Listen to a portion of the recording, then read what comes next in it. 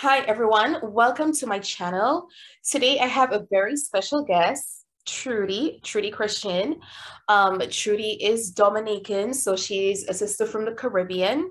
Trudy has, her background is in biology and public health. And she's also an advocate for women's health. This is why I wanted Trudy to be on my channel. I feel like, we have that in common, and being an advocate for health, women's health especially. I thought it was a good idea to just bring her on so she can share what her platform is about and also talk a little bit about her journey as a sister. So when I say sister, I'm talking about someone living with PCOS. Trudy is also a talk show host and is the owner of Women's Health Plus. So I'll link all of her information below. So you guys definitely go check her out, support her page. You may know someone who is struggling with PCOS as well, and this content might be very, very useful. Trudy's not a stranger to me.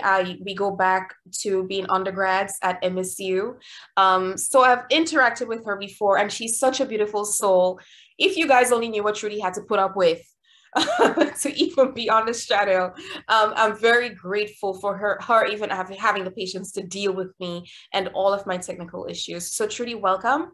I appreciate you being here, and thank you so much for pouring out your knowledge with everyone else on my channel. So take the platform, tell us a little bit about yourself and a little bit about your journey. How did you get started on social media as the founder of Women's Health Plus? What was the inspiration behind your journey? Hi, Binta. It's really nice to be with you on your platform. Of course, as you said, we do go way back.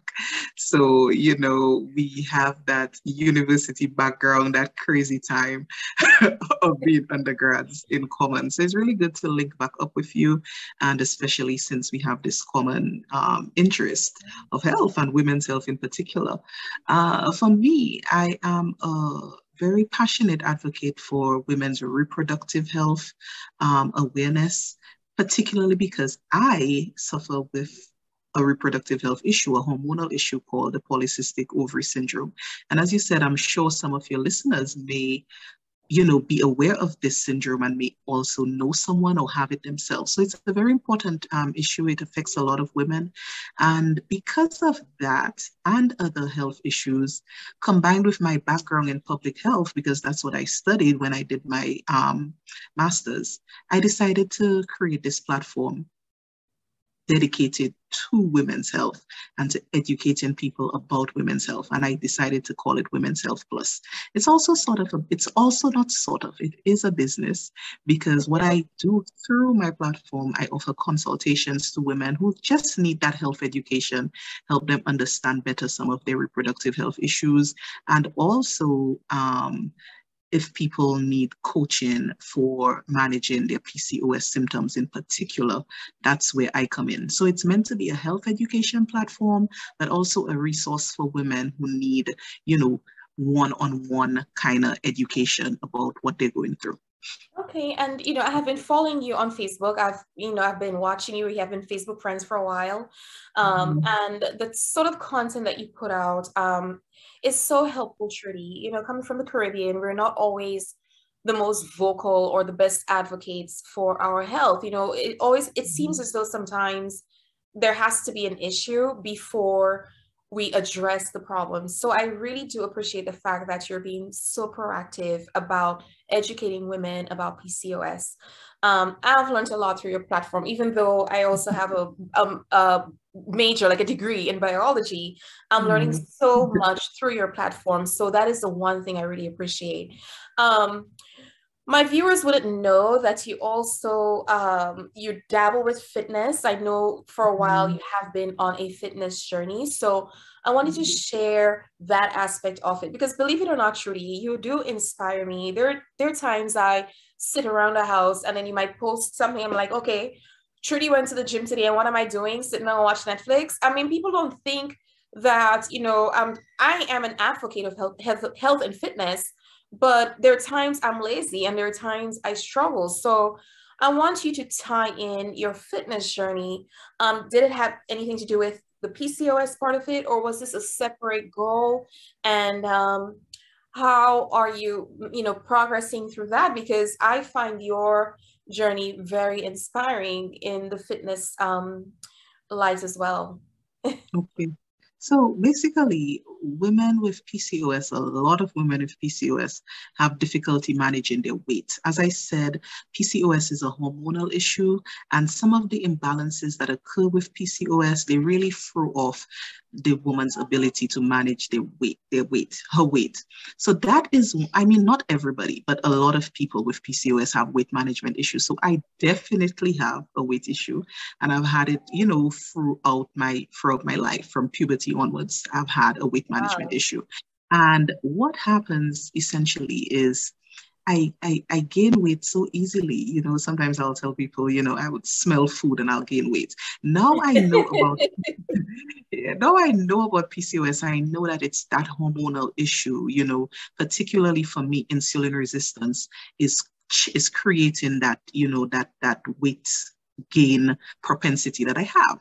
So in order to manage PCOS, one of the key things to do is to watch your diet, have a very healthy diet, a low carb diet in particular, if you're suffering with insulin resistance like I do, and also to exercise consistently. So when I really learned a lot about PCOS management, I decided to kind of commit to exercise. I've been on exercise programs from my childhood, thereafter and until adulthood. But consistency is always an issue, and I'm sure a lot of your listeners will agree. Oh, they know. Consistency Yeah. Yes, consistency is definitely an issue. But to manage PCOS, you really need to be consistent. So I started maybe last year, kind of really trying to prioritize exercise. And although I had been doing various exercise programs in the past, I decided to kind of commit to this one. And I was successful in losing a lot of weight last year. I will admit to your listeners as well that, from Christmas and a dance I had with COVID over Yes. Christmas and just life thereafter, I have really kind of dropped off on this mission, but it's something that I intend to continue, which is just essentially being very consistent with exercise. I don't do high impact exercise. I do very moderate aerobics, and I do weight training. Weight training was a very big part of my success last year. So that's where I'm at. Yes, it really is in response to PCOS, and it's one of the key things that I have to do in order to manage the syndrome is workout. I really, really, I'm so happy you mentioned the weightlifting part of it, because I find us women, to Mhm. be honest, we resist speaking about weight. We have this idea, well, some of us, you touch a weight, you're going to look like a man. And that is so, so crucial, especially in transforming how you look. When you have a little bit of muscle, when you're resting, your body is going to burn much more calories than just relying on that aerobics. So I'm really happy you mentioned the weightlifting, because I Mhm. swear, even with interacting with women, it's the idea is that, oh my gosh, I touch a dumbbell or I touch a weight, I'm going to look like a man. And this is not true. So I'm really happy you mentioned that as well. I also heard you mention that you can manage PCOS. So I just wanted, the viewers to know that this is not something you can necessarily cure. Am I Yeah. right? You cannot cure it. It's a No. hormonal issue. So you mentioned the weight, managing your weight. Is there anything else you can do? I know you're not a medical doctor, but you are living with PCOS, by the way, which is polycystic ovarian syndrome. So is there anything else you can do? Of course, you're not giving medical advice, but what else have Mhm. you been doing, or what can you share for someone who is living with this? Yeah. So, and as I said earlier, I do coach or help women with managing PCOS. So in addition to, my personal experience, I also have a lot of experiences that are related to me from, clients and people who Mhm. I work with in the PCOS support group. PCOS is this disorder in which the male hormone in a woman tends to be a little elevated. That's what happens in a lot of women with PCOS. And one of the reasons for that could be insulin resistance and therefore creating more insulin, causing the ovaries to kind of start overproducing testosterone.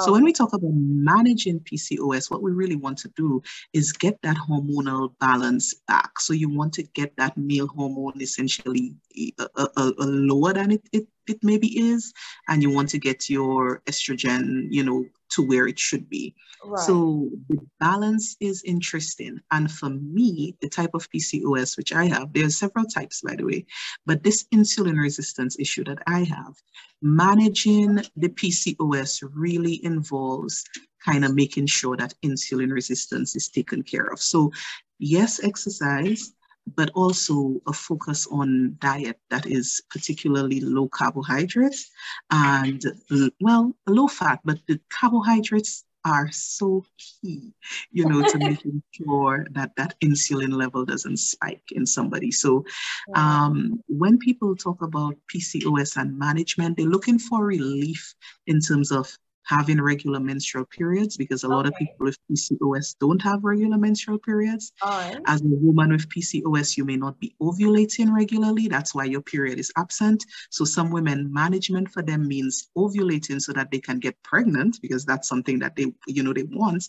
So management really has to do with alleviating some of the symptoms. And weight gain is one, a lack of a menstrual period is one, male pattern hair growth is another one. So when we talk about managing PCOS, diet, exercise, and yes, there are a lot of supplements that people take to assist with their management as well. Vitamin D, for instance, inositol, which seems to be very popular. Some women get prescribed the drug metformin, which helps with the insulin resistance. So there are a lot of things to help with management, but key areas are the diet and the exercise. Okay, thanks for sharing that. So, Trudy, that sounds like a lot. It sounds like you have to be so committed to addressing PCOS. So how do you even keep up with this? How do you remain inspired, remain positive? How do you keep up with your fitness? How do you do it? It's a lot. And I would imagine if a woman has so much, she's a mom, she's working, she's a wife, she has a business, everything going on, we put ourselves on the back burner. So how do you do this? How do you manage your time? How do you keep up?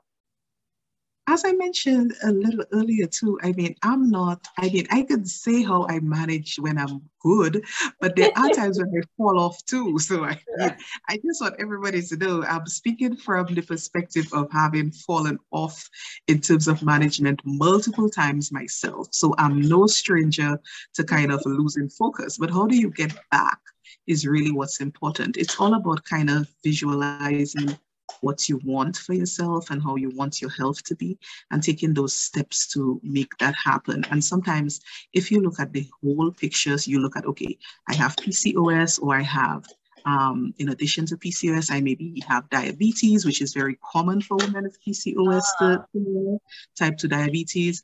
I have this, I have that. How am I going to manage all of these things? You really just have to look at things and take it one step at a time. So like you look at one little issue, like, so for me, when I dropped off with my exercise routine, I started back with like just 10 minutes a day. So taking these little steps and like really congratulating yourself for doing one small thing every day is the way to really keep focused. That's what I would say. I like that. I like that perspective, Trudy. I like the fact that you mentioned chunks, like, so 10 minutes, you start off with 10 minutes and then maybe you can build on that time. And also the importance of positive reinforcement. So you reward yourself with something, and that in itself can be very motivating. So thank you so much. I know you're busy, Trudy. This is definitely not the first and last interview I'm going to have with you. This is very enlightening. But as I said to my audience, I wanted to bring you on here just to talk about PCOS and how that merges with fitness. I appreciate your time. I know you're at work. You'll be back. Guys, definitely check out Trudy's information at the bottom. Go to her page, Women's Health Plus. You will find so much information on there, and your little talk show is always fun to look at as well. So you'll enjoy that. Definitely give her a follow. Trudy, thank you so much, and everyone do take care, and until next time, peace. Bye guys.